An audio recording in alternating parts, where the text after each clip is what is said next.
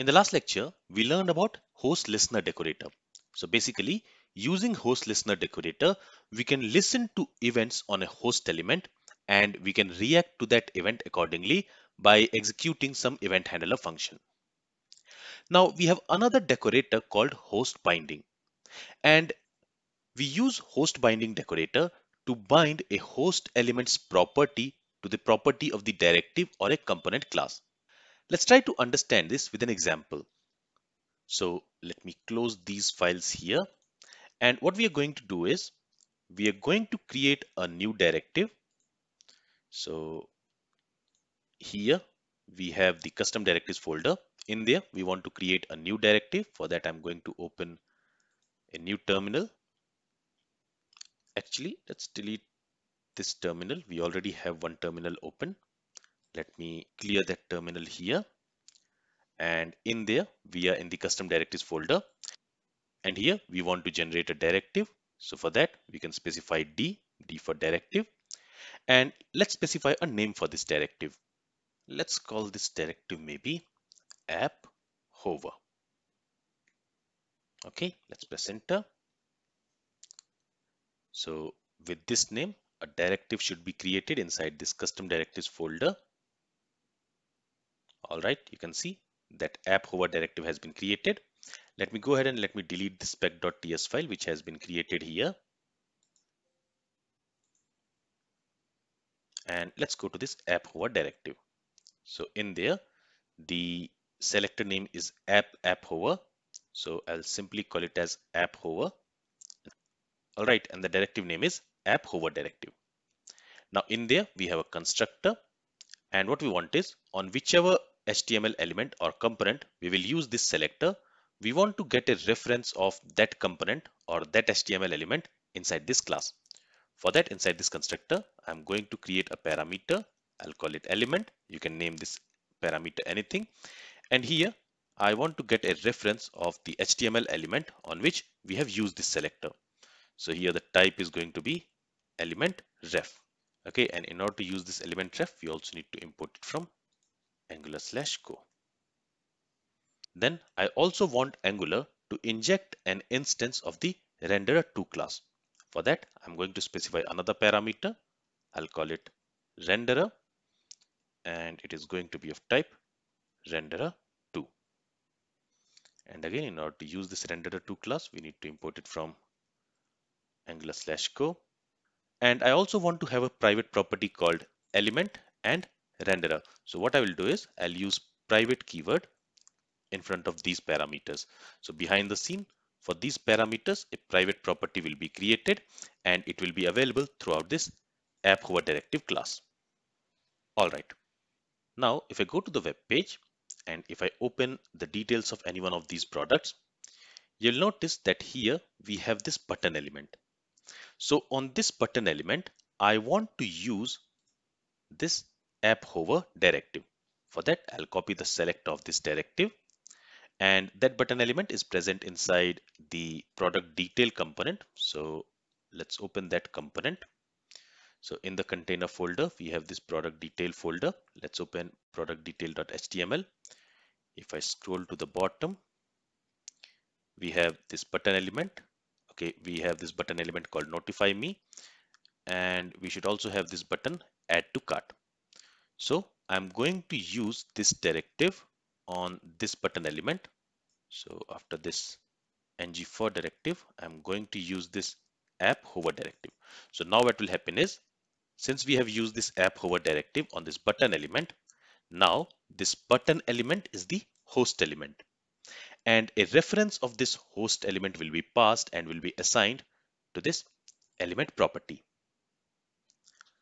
Now what we want to do is, here inside this class we want to create a property, and let's say I'll call this property name background color.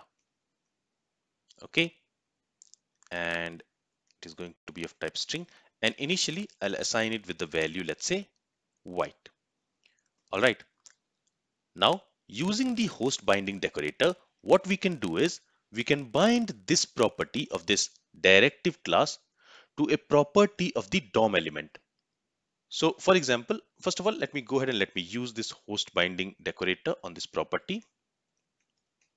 And in order to use this host binding, we need to import it from Angular/co. And now to this host binding decorator, we can specify an argument, and this argument should be a property of the DOM object.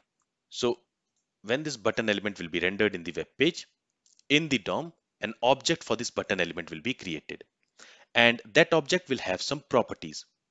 So what we can do is we can bind those properties with the directive class property. For example, this button element, it is going to have a style.background property. So here we can bind that style.background property. This S should be in lowercase. So every DOM element will have the style property, and on that style property, we can set the background property. And actually it should be background color. Okay, so if I save the changes and if we go to the web page and if I open any one of these products, if I scroll down, you will see that we are not seeing that button element. That's because we have set its background color to white and the text color is also white. That's why we are not able to see it. Okay, but if I set it to some other color, maybe pink, let's say, let's go to the web page. Let's open this product again. Now you'll see that the background color of that button element has changed to pink. So using this host binding, we can bind the property of a DOM element with the property of a directive or a component class. Okay, now here I'm going to change it back to white. All right, and just like the style.background color property, we can bind any DOM object property using this host binding. Let me go ahead and let me also add one more DOM property here. So I'm going to create a property called border. Okay, and I'm going to decorate it with at host binding decorator. And in here, I want to bind style.border property. And this property of this directive class, it is going to be of type string. And for the border property, let me go ahead and let me set it to maybe gray. So for that, I'm going to use this hexadecimal value to 8282B. I want it to be 2 pixel and solid. Okay, and let's also set the color here. So again, let me copy this line, and I also want to set style.color property. And inside this directive class, I'm going to call that property as text color. Okay, and here I'm going to set the text color to again gray too. So this hexadecimal is basically for the matte black color. So if you save the changes, if you go to the web page now, let me open this product, and if I scroll down, you see this is how the button looks. Okay, now initially I want this button to be black and the text to be white, and I don't want any border at that time. Only after when we hover over this button element, it should look something like this. And when we move our mouse away from this button element, then it should look how it was looking initially. So for that, what we are going to do is we are going to use host listener. So I'm going to create an event handler function here. I will call it on mouse enter. Okay, you can name this event handler function anything, and we need to decorate it with at host listener. Now, in order to use this host listener, we need to import it from Angular/co. Okay, and here to this host listener, we need to pass an argument, and that argument should be the event name which this host listener should be listening to. In this case, it should be listening to mouse enter event. And whenever this mouse enter event will happen, we want to execute this logic. Okay, so initially what I want is, initially I want the background color to be matte black. So for that, I'll say 28282B. I don't want any border, so I will set the border here to none, and the text color should be white. Okay, and when the mouse enter event will happen, at that time I'm going to set this background color to white For that, I'll say this dot background color and let's set it to white. In the same way, let's also set the text color. So let's say this dot text color equals matte black. For that, we can use hash 28282p. And I also want to set the border. So I can say this dot border equals, I want the border color to be matte black. So again, I'll say hash 28282p.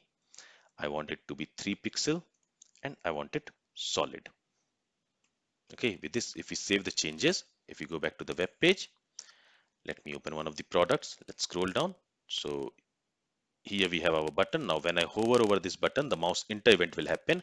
And at that time, the background color will change to white, text color will change to matte black, and the border also set to matte black. But when I move my mouse away from this button, it is not changing back. That's because we have not written the logic for mouse out event. So let's go back to VS Code. Let me copy this line. Let's paste it here. Now here we are going to call this event handler method as onMouse out. And here we want to handle mouse out event. So on the host element, whenever the mouse out event will happen, this event handler function will be executed. And in there, I want to set the background color back to matte black. So let me copy this hexadecimal code for that one. Okay, I want to set the text color to white and I want to set the border to none. Let's save the changes. Let's go back to the web page. Let's open this product again. So now when I hover over this button, you see the background color is changing to white and it has a border and the text color is black. When I remove my mouse, again the background color has changed to matte black and text color is white and there is no border on this button. Okay. So basically, using this host binding, we can bind the DOM elements properties with the property of the component or the directive class. This style.background color, this is the DOM property, and we are binding this property to the background color property of this directive class. So whenever the value of this background color property of this directive class will change, that change will reflect also in the DOM property. So this DOM property is binded to this directive property. And this is what we use host binding for. We use host binding to bind the property of the DOM object with the property of the directive class. Now, on which DOM element it is going to set these properties? It is going to set these properties on the host element. So in this case, the host element is this button element. So all these properties, this style.background, this style.border, this style.color, all these properties will be set on this button element because this button is the host element. So here we are binding the properties of this host element to the property of the directive class using this host binding. And we use host listener to listen to the events on the host element. So using this host listener, we are listening to mouse enter event on this button element, and we are also listening to mouse out event on this button element. And whenever these two events are going to happen, we are executing some logic. So this is the difference between host binding and host listener. Using host binding, we bind the host element's properties, and using the host listener, we listen to the events on the host element. So the host binding decorator binds a host element's property to a property of a directive or a component class. And we just saw that with an example. So this is all from this lecture. If you have any questions, then feel free to ask it. Thank you for listening and have a great day.